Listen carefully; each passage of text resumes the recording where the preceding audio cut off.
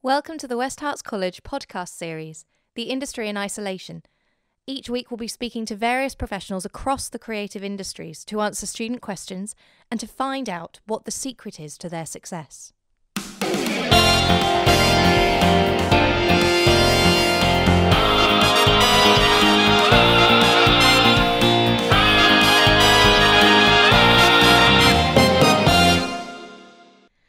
Our guest today is Oliver Seymour Marsh, who is here to talk to us about his work as a voiceover actor, which has seen him lend his voice to a number of advertising campaigns for the likes of Coca-Cola, FIFA, and most recently Quaker Oats.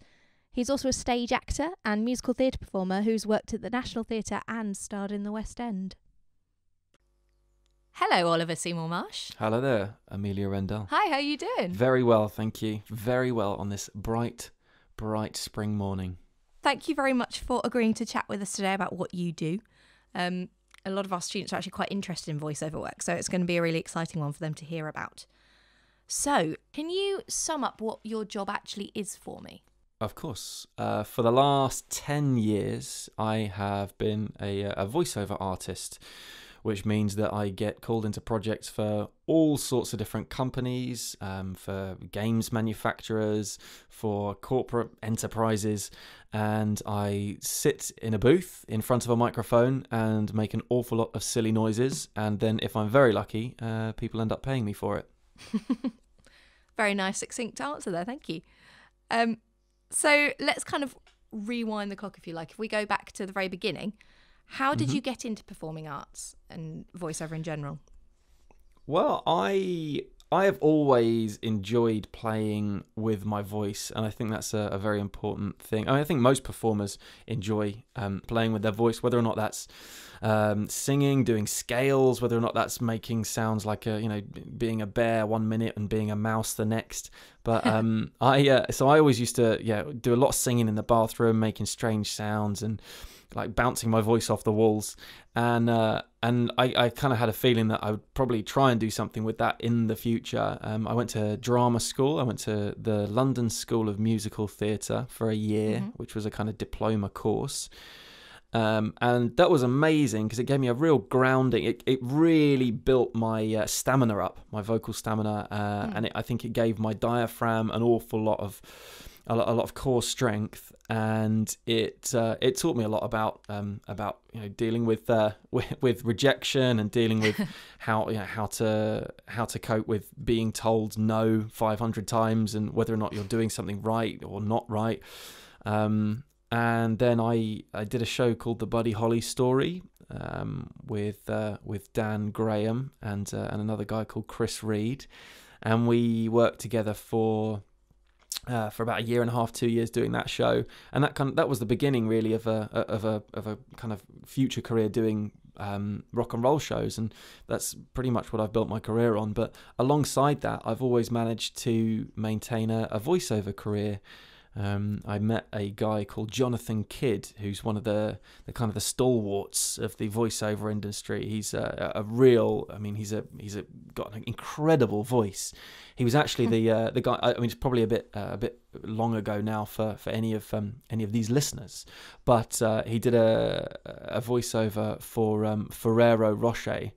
Wow. And the advert was called The Ambassadors Selection, and he pretty much built his career off the back of that one voiceover. And I met him through a weird project that he was putting together, and I kept putting my voice reel on his desk, desperately trying to get him to listen to it at some point. Yeah. And he would always, every week I'd go back for another rehearsal and he'd have completely forgotten that I'd put it in there. So I would just, at the end of the rehearsal, I'd sort of wander into the kitchen and just slowly pull it out from under a big wad of paperwork that he'd slung on top of it. And eventually got him to listen to it. And the very next day he sent it to his agent, who I'm still with today and have always been with the same agent another time. Wow. Yeah, and they said, yeah, this is great. We like it. Why don't you come in for a test read? Did a test read. And 2 hours later, it was a long old session, but it was really, really good fun. And they offered me a spot on their books, and I've just never looked back. They've been absolutely fantastic for me, and we've built such a great relationship. And I've managed to do some really fun jobs along the way. That sounds great. Awesome. Okay. So, you mentioned that you went to LSMT for a year. How did that prepare you for going into the industry? So I always think of, whenever I think of what I do for a living, my career, if you like, I always think of it kind of separated into two strands. So only because the rock and roll show that I run and perform in with Dan and Chris, that's something that's kind of that's a very different side of my creativity to my voiceover career. And I think that LSMT was an amazing way of getting to grips with live performance. And there's a lot of crossover with live performance and studio work. Obviously, I think it's important to take a similar energy with you wherever you go. Anytime that you're switched on for work, anytime that you tell yourself you're going into the recording booth or you're walking onto stage, it's the same preparation you have to do mentally, and the professionalism that you carry with you everywhere. Whether or not you at home you like slobbing out, leaving Weetabix strewn across the living room is one thing, but then the minute you get to work and the minute that you are with your with your colleagues, it's important, I always think, to kind of show your best, and to act with a real. I think the professionalism thing is such an important part of your integrity as a performer in any capacity. So LSMT really prepared me in that sense. It gave me. I really had to understand. When you prepare for an audition, when you go for a job, any kind of job, they drilled it into you. And I think any good drama school does the same. They drilled it into you that preparation is the most important part. And when you're learning script after script and song after song for a new job, for a new audition that might potentially not even lead past a first recall or even a recall, then it gets really wearing, and you feel so dejected sometimes, and it's easy to lose. It's really easy to lose hope. But you just don't know what the next opportunity is, and if you really want to build this performing in whatever capacity as a career, it's so important to maintain that focus and to maintain that positivity, and to every time you pick yourself up and you're on to the next job. No, absolutely. I think it's something that we try and speak to the students a lot about, is this idea of a no will happen more than a yes will, but that doesn't mean you're not going to work. Yeah, and it spirals as well, doesn't it? Sometimes all it takes for someone is one yes, and that could potentially be 10 years worth of work. Exactly. It's a recurring gig that you might find yourself on, or a particular theatre director that really loves you and just wants to keep on using you. I've worked over the past 10 years. I've worked for from everyone from the National Theatre through to rep companies out in the sticks, and if you make an impact with a company or with a director or with a producer, they're going to want to use you again and again, because they've got so much else that they're thinking about. There's so much stress when it comes to producing a piece or producing a theatre show. The last thing you want is any added stress from your performers, from the guys that you just want to solve problems. And I think as an artist, as a performer, as a creative, when you walk into a room, if you can solve the director's problem or the producer's problem instantly by knowing the material they've sent you, by going into the audition maybe dressed with a sort of slight hint of of the character, and I really do think that's important. I used to think that it was absolutely irrelevant, but I think more and more nowadays people expect to see the character walk into the room. Yeah. And I've heard loads of stories about people wandering in and doing the accent of the person that they're supposed to be portraying before they've even met the director. And it's it sounds bonkers, but people get work like that, and taking those kind of big risks, and even if it ends up falling disastrously apart and halfway through the interview, you go from being, I don't know, like a Scottish bloke or whatever, and then you end up sort of like stumbling into English, and the director says, "What's going on? What was that?" And you're like, "Oh, I'm sorry, I'm not Scottish, really." You never know. That could be the beginning of a great joke, and that might end up with a really nice relationship and a camaraderie. It won't always work like that, but in the good times it does. You never know. You have to take those risks. So then, how did you? I know you kind of mentioned that you worked through someone else. How did you actually, once you'd got your agent, get into doing jobs with voiceover then? It's with voiceovers. There's a lot of companies out there. There's a lot of internet. I don't know what they're called. A lot of opportunities. I think, let's say, online to find your own work. And I think now it's obviously now more than ever, it's really, really easy for potential creatives and producers to try and get hold of the talent online. And so people will get in. That's a very voiceover expression, by the way. The talent. They will call you the talent. You won't feel like that sometimes when you walk in, but they will say, right, the talent has arrived, and it feels very weird, but it's quite nice after a while. You sort of think, yeah. Why doesn't everyone call me that? Come on. I'll be the talent.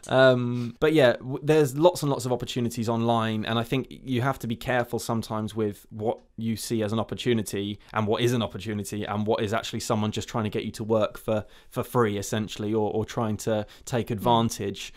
And I've always been very lucky because I have never, almost as a sign of respect, but also just because I believe it's the way to do things, I've not worked through any of these kind of online companies. I've always just relied on my agent to find me the work. And even if people approach me as an individual outside of the voiceover agent, and they say, oh, could you just do this one as a little aside, unless it's a very small project for a friend, I will always cut my agent in and I will always say, look, I'm doing this project, obviously this is going to go through you guys, I'm going to put them in touch with you, just because I think building that mutual respect between you and your agent, who is putting themselves out there for you on a daily basis, if they're any good.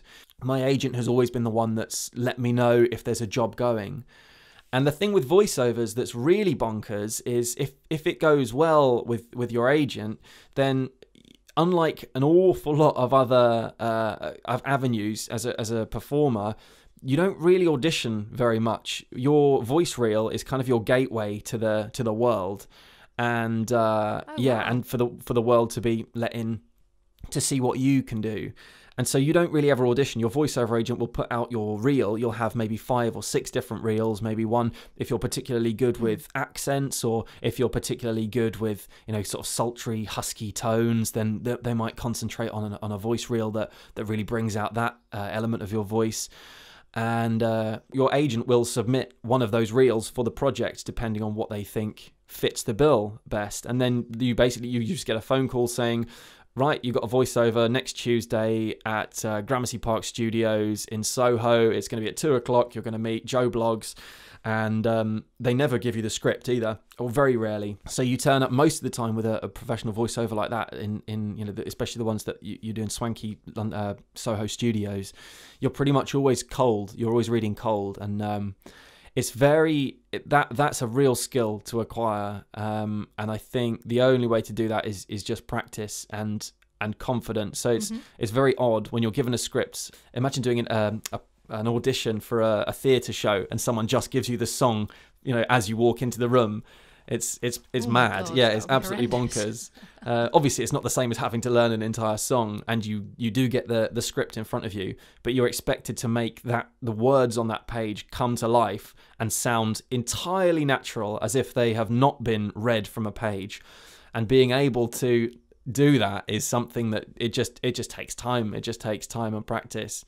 And you can nowadays, it's great because you can just record yourself at home. You can practice over and over again.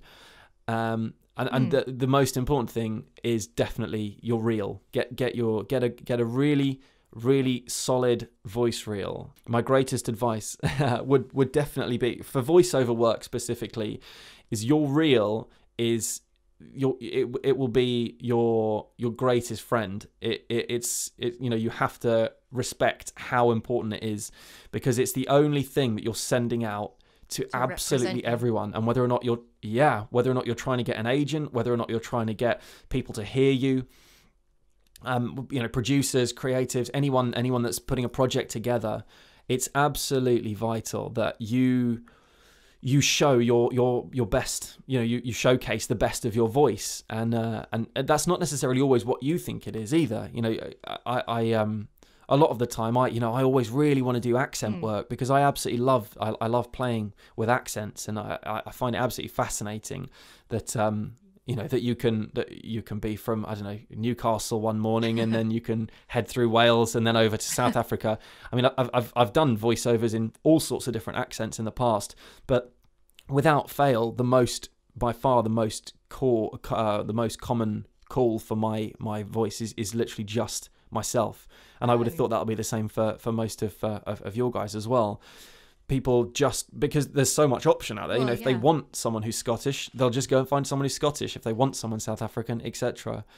So find out, you know, what really suits your voice, the timbre of your voice, the tone, the color, the texture of your voice, and really take the time to listen to it and think about what your voice could sell. Because, you know, there's certain voices that sell certain products. I mean, it wouldn't make any sense for me to be on here selling like a latest, you know, grime album. God, I couldn't imagine just, that. You know, yeah, exactly. There you go. And if you can't imagine it, then no one else can imagine it. So you have to be very realistic with yourself about what your voice is going to sell. And there's just the most wonderfully diverse, colourful world out there that you can go and, you know, that you can go and use your voice in, and everyone will find a place. And everyone, literally, there is a call or a cause or a need for every single person's voice out there. And nowadays, more than ever, I would say that there's a real call for like reality, you know, for real voices. I always hear that when you know, when people put the call out for projects, is that, you know, they don't want a kind of manicured, like, you know, very posh RP accent. So I'm a bit stuffed, but they you know, more often than not nowadays, you know, they just want something very rootsy, very earthy, very real. You know, a lot of northern accents are very inviting and are seen to be very very comforting. It's strange when you realize that your voice will not be able to sell everything. Just categorically, it won't. So you're kind of almost, I guess you're not limited in the work that you do, but you have to be very kind of, not necessarily picky, but you have to be aware of what it is that you're going to be best at doing. Yeah, exactly. I think realistic. Yeah, definitely. It's like, you know, it's like for a theatre show or for a project. You know, I absolutely love, you know, Death of a Salesman. I think it's my favourite play of all time, Arthur Miller, and I think it's just the most incredible piece. And when I was at school, when I was 16 years old, I remember I played Willie Loman in Death of a Salesman, and having a 16-year-old play a guy who's going through a midlife crisis, on the verge of seeing his world crumble around him, but not really understanding it, and dealing with his sons who he can't work out whether or not he feels like they're failures, whether or not they're successes, whether or not they're lying to him. You know, all of these things, these are a whole load of emotions that I would never have been able to imagine when I was 16 years old. And in reality, I can't play that part. It's not for me. But knowing that that's not for me is you know, half the job. Yeah. And I love it, and I'd love to be able to do it, but I've got to wait another 40 years to be able to do that. And it's the same thing with voiceover work. You know, you can't, as much as you can strain your voice to sound like something else, and I do, as much as you strain your voice to sound like someone else or like something else, there's just something so exposing about a voiceover microphone, about the personal relationship that you have with the microphone, and when it hits those speakers and comes back to you, that is so exposing and so true and honest that you are forced into being yourself. You almost have to, and any lie, the microphone, because they're great microphones in these recording studios. They'll hear it and they'll pick it up, and the producer will hear it and they'll pick it up, and the audience will hear it and they'll pick it up, and then suddenly it all falls apart. Oh God, that would just be horrendous to kind of be in that situation. Yeah, but it's like, yeah, just being truthful, I think, is what I'm saying with your voice. No, that's a really good piece of advice. Thank you. So, what kind of voiceovers then do you tend to kind of get picked up for if we're talking about that kind of true voice idea? Well, very recently, my voiceover agent, because I am sort of quite a small fry in a big pond, their books. So they have all sorts of really great artists on their voiceover books. They've got people like Jason Isaacs. Oh wow! And and Mark Strong as well, and Caroline Quentin and Mark Heap. Just lots of really kind of very cool people and lots of really big names. I tend to do a lot of the smaller stuff. So you would never have me sort of doing a read for Jaguar saying check out the new Jaguar. It just doesn't ring true. I don't have that gravitas. I am not Mark Strong. It's like you need the right person for the right job. So I've done a lot of really fun stuff. I've done campaigns for FIFA where I had to be a make noises, make like fox noises, because the mascot for one of the FIFA World Cups was a fox, and I think it's for FIFA. I think it might be for a Russian FIFA computer game. It was something like that. And I remember having to like head a ball as a fox and do a slide tackle as a fox. And I remember vividly the first comment the first instruction they gave me was right. Well, thanks very much for coming in. We'd like to start with some light panting. And I just remember thinking that was the weirdest thing I'd ever heard. No one's ever said to me, "We'd like to start with some light panting." And I've now got that framed in my downstairs bathroom. No, I don't really. But I've done all sorts of really diverse stuff, and I do a lot of musical stuff as well, things that require a bit of musicality. Yeah. So I just did a voiceover for Amex, and that was almost like a poem that I was reading. So it had meter, it had rhythm, it had a slight tonality to it, but it was still my own voice. There was no. There was no. I wasn't sort of putting on a voice, if you like. I was just. I was using the musicality in my voice. So I did an Amex thing, which was a poem. And is it important to really have a good understanding of meter and rhythm then to be able to kind of do things like that? Kind of on the, as you say, quite cold. Yeah, I feel like I personally think that musicality and my sense of musicality has been a huge part of my voiceover career. I think when you listen, there's I hear everything as a song, really. I hear, not everything, that sounds very dramatic, doesn't it? Can you imagine? I was like living in a Disney film. No, I hear, when I listen to an advert or something, if I listen to a Curry's PC World advert, I don't hear someone saying, now at Curry's PC World, we've got brand new laptops, just $399. What I hear is, now at Curry's, we've got brand new laptops, just $399. And I hear that as a sound. Line. I hear that as exactly. I don't hear that as words trying to sell a product. And being able to connect the words with the musicality is the point. And anyone that studies musical theatre or anyone that studies theatre or music, individually understands the potency of that. And if you are able to connect the musicality with the intention of the words, then that's where the success comes, I think. That's really cool. And I guess it is just kind of a lot of kind of internal thoughts about colour, tone and pitch and things like that. And I guess you probably get quite used to just exploring it without even thinking, I'm gonna raise my pitch here and I'm gonna make this into a question, or I'm gonna do this or that. Exactly. You don't. I've never been through, I've very rarely been through a voiceover script, because you don't have time most of the time. But I've not been through a script with a fine-tooth comb and worked out where I'm going to put the peaks and the troughs and the kind of the heavy glottal stops, or it just comes naturally. And I think when you speak to the producers and when they make their intentions clear with the project, and when you see, often you have a screen in front of you as well, which gives you the visuals for the advert that you're going to be reading for, then it becomes really apparent very quickly the kind of the color, the tone that you need to adopt. And like I was saying about Jaguar and about doing an advert for Jaguar, you'd never go in for a Jaguar advert and say, we've got brand new Jaguar cars. It's just, there's a certain sort of there's a very implicit tone that comes with certain brands and certain products.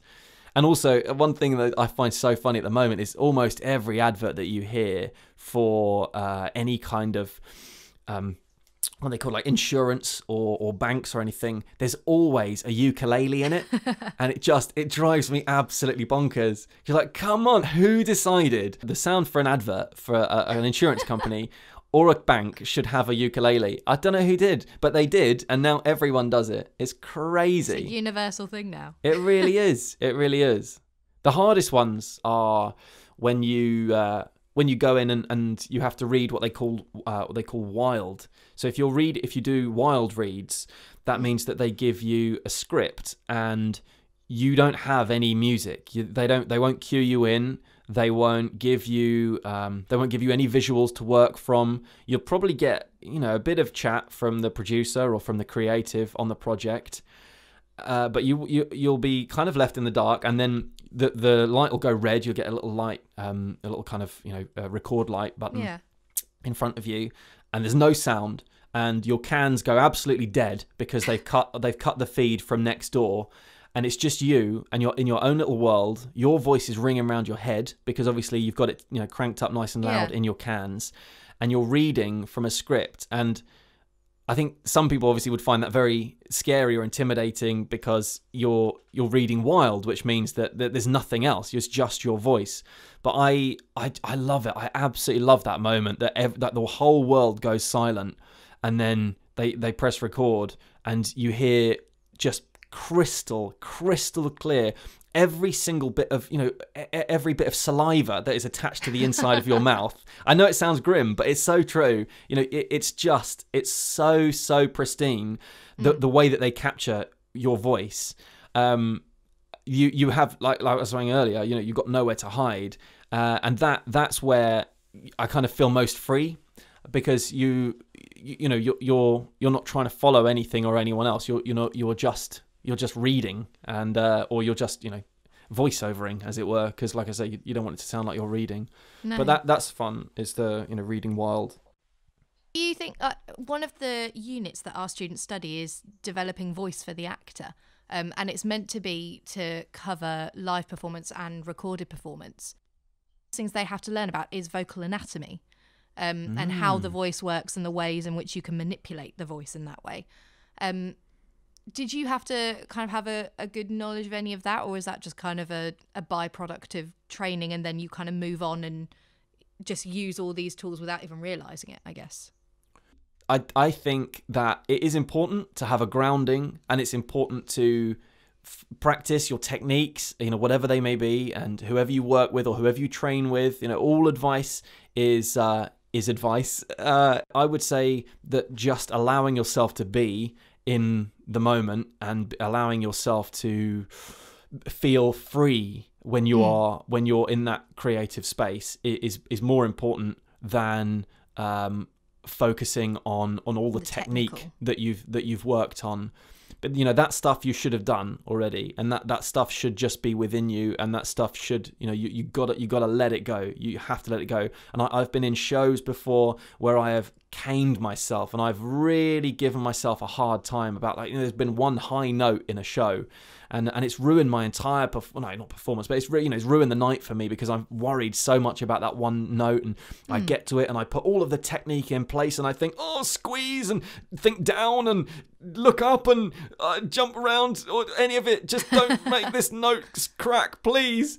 But the more you do that, the more your voice goes, oh god, oh my god, and then that's it. Yeah, because your whole body freezes, doesn't it? Yeah, exactly. Whereas the night that you think, oh, I forgot to worry about that note, it just happened 10 minutes ago. And I think that's the same, if not more, even more true with voiceover, is that you really need to, as I was saying about being exposed, you really need to let your voice sound as natural as possible and sound as free as possible. And whether or not you've got a voice that is like, you've got really high register or whatever, it's the same thing. You just let your voice be what your voice is going to be, because the reason someone's hired you is they want your voice. They don't want Gary next door or Linda next door. They want your voice. And so you just got to give it to them in as pure a form as you can. You mentioned earlier about when you get into the room, what you'd kind of you see in terms of like visual. Does the visual really help that much with the vocal choice. Yeah, of course. The moment that you get the phone call from your agent saying, this is the voiceover and it's going to be for this client and it's going to be at this location, your brain starts to go to work right from then.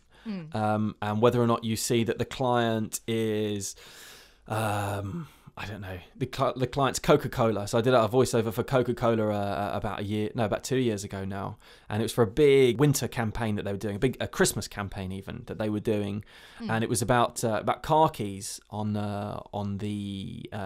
It was about handing over your car keys to the bar staff at Christmas, which meant that you in turn then got a free Coke. And I remember seeing that the advert was going to be for Coca-Cola, and being the sort of shameless capitalist that I am, I thought, wow, that's pretty cool. Like that's when I was a kid, if someone said you're going to be doing voiceover for like a big campaign for Coca-Cola, I'd have thought, yeah, that's pretty cool.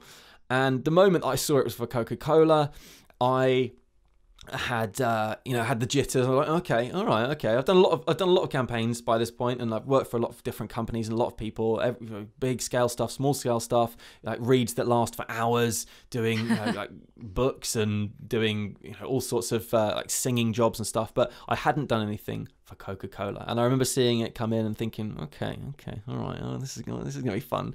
And then I couldn't prepare for it, didn't get the script. Obviously, you can ask for the script, but it's not normally forthcoming. The reason being, adverts happen so quickly. The turnover on them happens incredibly quickly. You've probably noticed already online, on TV, you're seeing adverts for brands that have put stuff out since the lockdown. For all you enterprising companies out there, with the circumstances as they are, blah blah blah, we want you to know that we're on your side. Try Intuit books, all that kind of stuff. They move fast, and they have to move fast because that's how they make money. Yeah. So the scripts can be literally changed. I mean, most of the scripts are changed as you're doing the voiceover. It's that bonkers. They'll flip words around. They'll get something to sit better in your voice. They'll try and make something work better when they hear it out loud. So you get the call. You're doing a voiceover for Coca-Cola. Then you walk into the studio. Turn up to the building. It's always really intimidating because it's always a really swanky studio. It's like you feel like you're sort of walking into, I don't know if you know Mad Men, the set of Mad Men. Like everything's been interior designed to within an inch of its life, and it's really nice. And then there's always some incredibly great looking receptionist who says, "Hi, welcome to the studio." And you think, "Oh my god." And then you wander through and you sit on this plush leather sofa or whatever it is. You go through, you meet the creative team in the engineering studio, so that's always connected to the booth with a kind of a nice screen. Well, you hope it is, with a nice glass screen. And with Coke, there were I think there were 8 of them, and then there was a 9th person who kept flitting backwards and forwards as well. There's normally a runner who gets everyone lunch. You've always got a couple of script writers. You've got a producer, maybe 3 producers, 4 producers I've seen on some projects. You've got the director. Yeah, it can get really, really crammed in that booth. In the studio.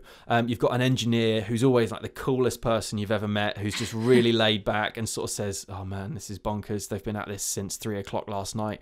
And then you kind of click with the engineer because they're always on your side. They just want you to get the job done like as easily as possible, because obviously they don't want to be editing till 4 o'clock in the morning. And so you kind of meet the entire team. If there's enough of them, you don't bother shaking hands because there's just so many of them. And then they're like, "Right, okay, here's the script." And you're like, "Okay, haven't seen that before. Okay, it's 4 pages long. Okay, great. Let's give it a go." Yeah, we've got an hour. Great, okay. And then they plonk you in the booth. The engineer will kind of say, "Have you got everything you need? Have you got your glass of water? Have you got sharp pencils just in case you need to make amendments to the notes?" They check your level with you, so you do a bit of a read. And that's kind of that's really golden time, because you're playing with your voice, you're warming yourself up. You've been on the tube, you've woken up really early to get to this voiceover, all that stuff. You probably haven't been able to make too much noise. So that play time that you have when they're doing the test read with you, or when they're doing the sound check, the level check, is really, really good, because you can play, you can shout, you can scream, you can and you know, do take that opportunity to make noise, because the whole point is that they're trying to gauge where your voice sits with the microphone. The engineer will be making all sorts of tweaks and amendments to the EQ on your voice, and you know, they can do a lot of that in post-production, but they try and get a lot of it done beforehand.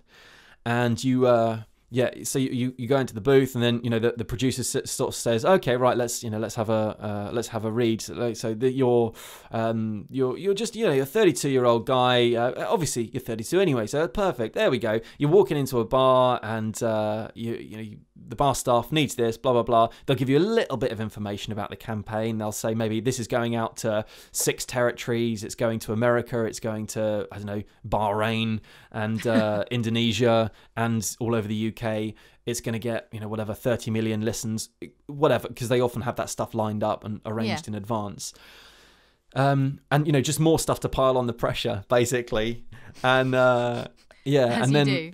Exactly, as you do. And then that's it. And then, you know, as I was saying earlier, the line goes cold. The cans feel very warm, feels very noisy, and you start with your read, and you never expect it to be perfect the first take, and a lot of the time they will take your first take. They will use your first take. It's just relaxed. It's just relaxed because you're so focused in a way, you know, you're so sort of on edge that actually what comes out of your mouth, because your brain's working so hard, what comes out of your mouth is the most natural take you'll do. And then from there on, you know, you'll overthink everything. That's what always happens with me anyway. I'm sure it's different with everyone. And then the voiceover takes as long as it takes, and there's never really a moment where they go, yep, that's the one, we got that one, because they'll want a few different takes to go home with and play around with, and you know, their job has only just begun really when they get your voice, because they're going to be there for hours after you've left. And like I say, they'll never refer to you really by name. It'll always be the talent, especially if there's a lot of people in there, because they've probably got 5 other voices that they're working with that morning. And she's spoken to you about any of this, and it's really kind of, I don't know. I knew that you did voiceovers, and I knew that you worked on, you know, some really good stuff, but it's really interesting to kind of hear you paint a picture of it. It's a different world in there. It really is a different world. The moment you walk into the offices themselves, and there's some really, really beautiful ones in Soho, places you would never know about them. As soon as you walk through the door, you go, okay, right, here we go. And honestly, it's like some of the places they've got. One of my favourites is in Soho. It's called GPS, and it's Gramercy Park. I think I mentioned it. It before, but they've got a full on coffee, like a barista style coffee shop, but just for the people who work in that building, or just for the people who work in that particular office. And like they have this menu, like this coffee menu that it's incredible. It's absolutely incredible. And they ask you, you know, they've got a lunch menu as well, so you can just order something from any of the nearby swanky restaurants, as you know, for a bit of lunch. It's not always like that. It's not always like that. But on a long voice, you know, on a long project, then they'll normally always sort of sort you out with some kind of lunch, and you just feel really looked after. Yeah, it can do. Yep. So I've had jobs that, you know, that obviously your job is to get it done as quickly as possible, because time is very much money. I'd say almost more than any other discipline except maybe filmmaking. Time is money. So I'm describing these studios as swanky. That's because they are swanky. That's because the companies are paying an arm and a leg for an hour of studio time there, and it's because they've got the best engineers, they've got the best gear, they've got, you know, soundproofing in the centre of London, which is unheard of, really. You know, think about the lengths you have to go to not hear the tube rumbling through your studio. Well, yeah. And they're beautiful studios. So the guys who are creating the project, or the producers, they are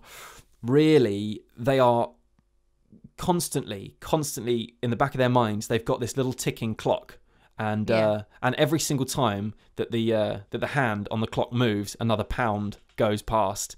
Wow. And it's really like that. It really is like that. And you shouldn't be thinking about that as a voiceover artist. You know, your job is to go in there and deliver creatively. But just knowing that, and having that information and knowing that someone else, the company, are paying an arm and a leg for it means that, you know, when you want to stick around before the voiceover and talk about the fact that, you know, you put blueberries in your porridge that morning, it's just another thing.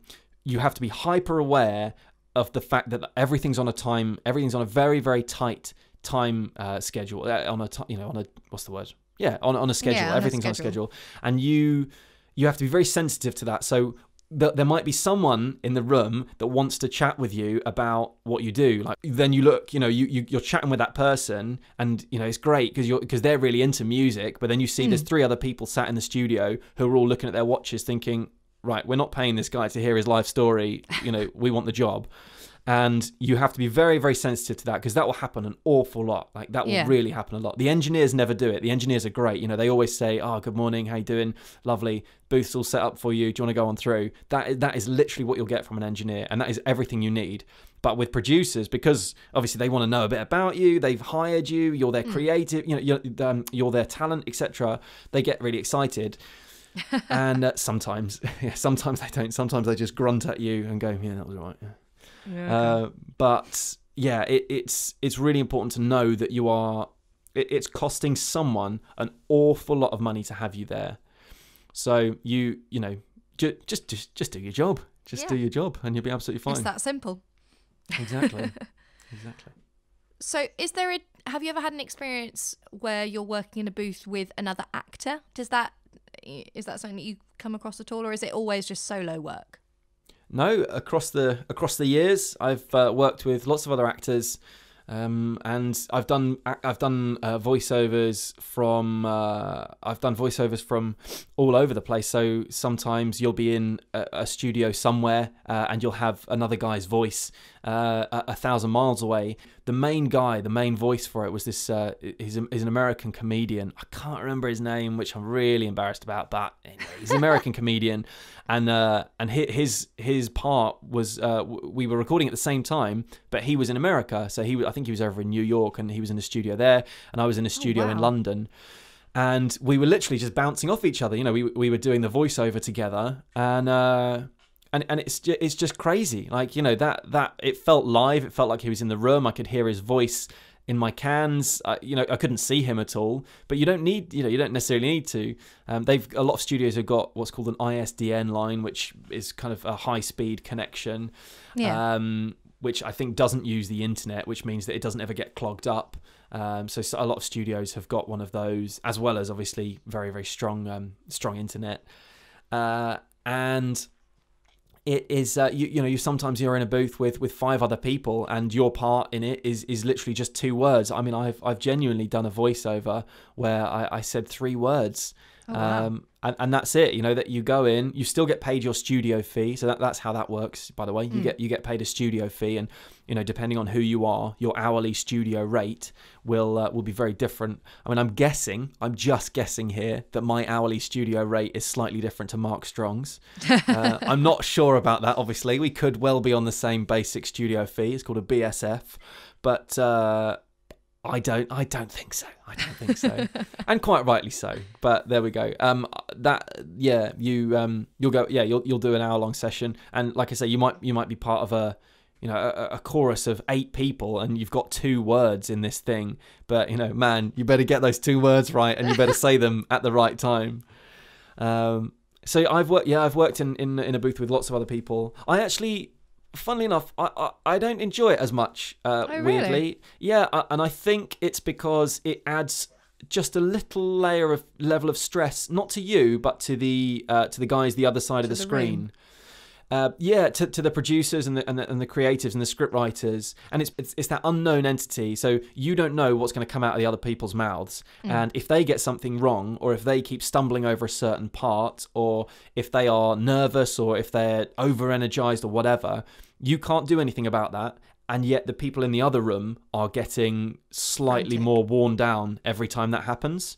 And sometimes it's you. I'm not saying it's always someone else who's messing it up, and I'm sitting there thinking, come on, let's get on with it.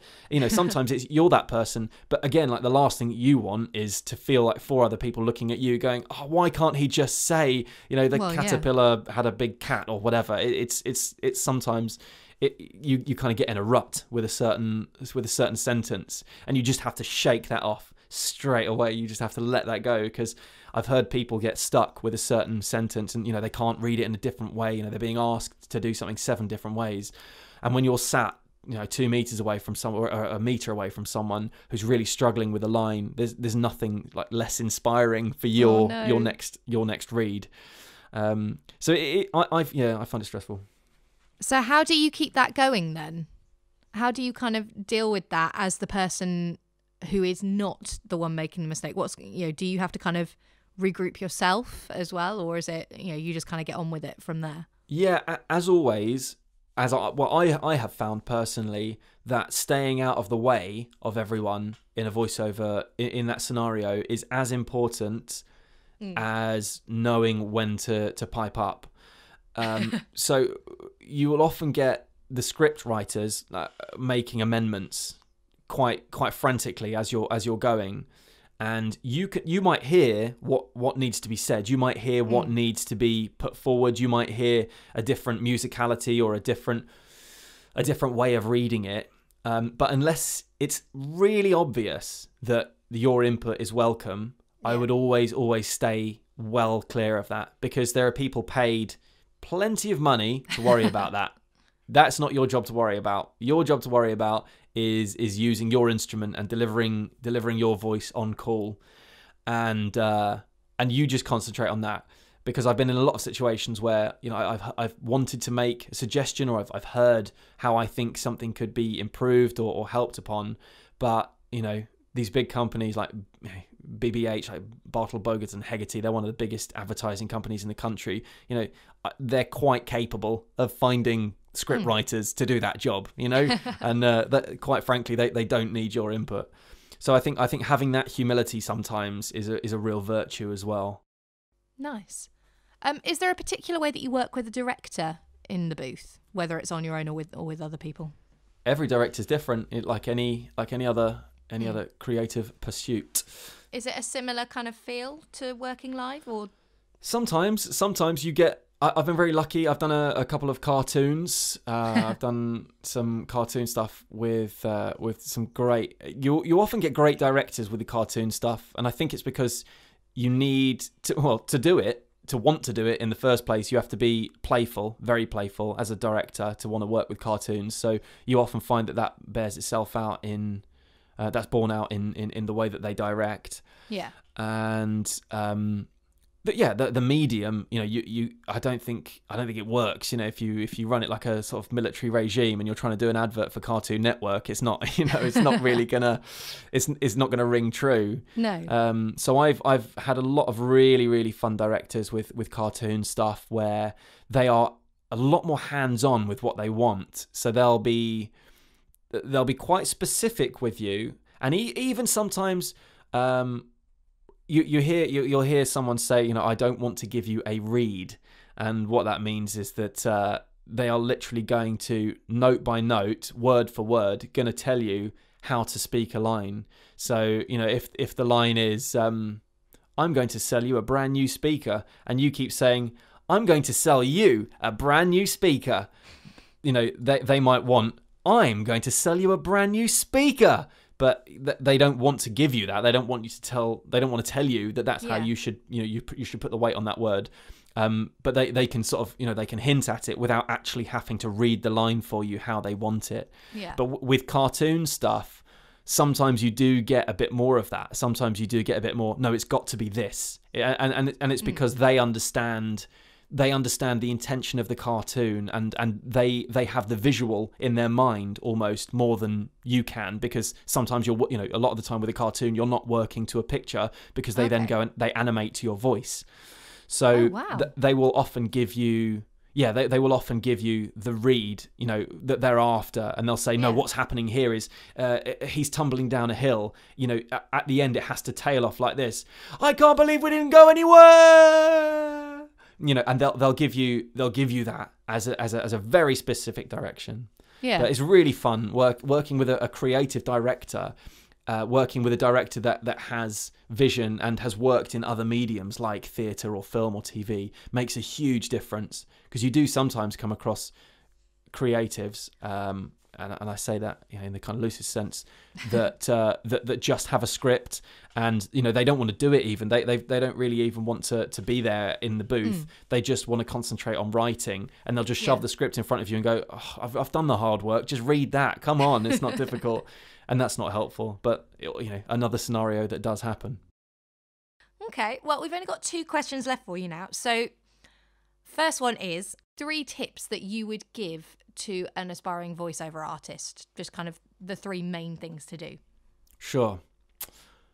Number 1, have a really, really long, hard look and listen to your own voice, and be very honest with yourself about what your voice is capable of and what your voice most naturally inclines towards when it comes to what you might be able to sell, or what sort of work you might be good for, and whether or not that's because you have a really stretchy voice and you could be fantastic at doing wacky characters for promos and for cartoons, or whether or not you have an incredibly rich, deep, gravelly voice that can add impact and warmth and authority to a very established brand.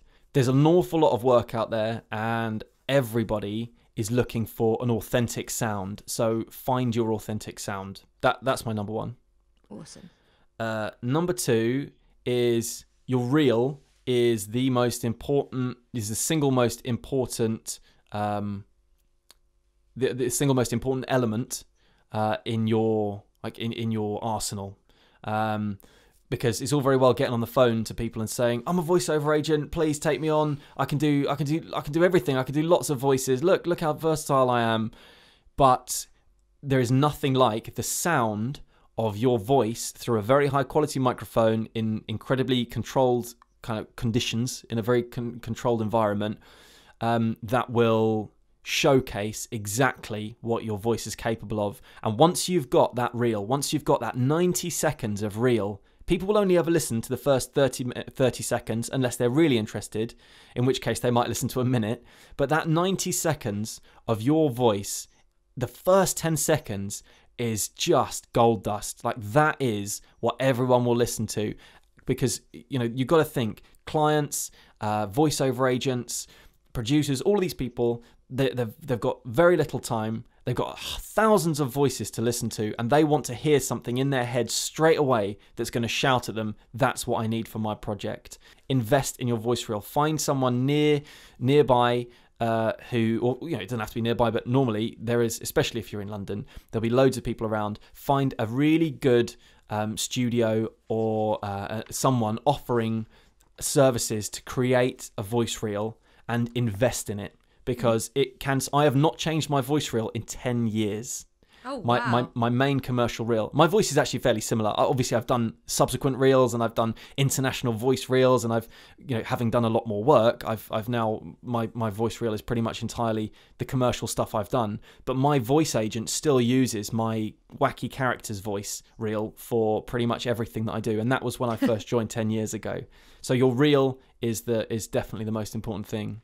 And number 3 is just be yourself. Be yourself in a studio environment when you get the jobs and when the work starts coming, because you've concentrated on points number 1 and 2.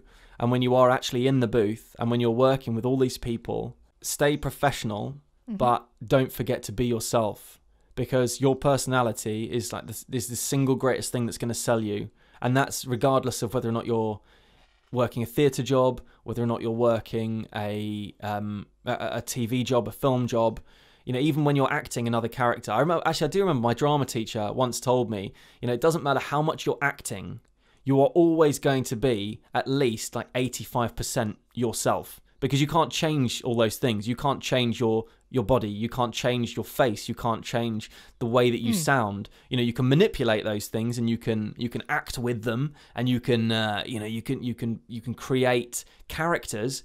But when people see you, if you're thinking like really coldly about it, when someone sees you, they see you. They don't see you doing a character. You know, they see what you are and who you are and your voice. So be that, and be proud of that. Be happy to be who you are, and that confidence will come shining forth, and will fill the studio. I know I said that in a slightly jokey way, but I really believe that. That's a really great piece of advice. Thank you very much. And you actually answered my final question within your thing. So that's kind of all the questions I have for you. So thank you very much for joining us, Ollie. It's been really, really interesting. Especially, I found it really interesting to hear what you have to say about all of this. And I know that our students will really love it. So thank you very much for coming on with us. Fantastic. Thank you. Well, thanks very much for getting in touch. It has been really nice to chat. And Good. Best of luck to everyone out there. Just keep positive, keep smiling, and and work hard. That's it. Thank you very much. We'll see you soon. Thanks, guys. Bye-bye. Bye.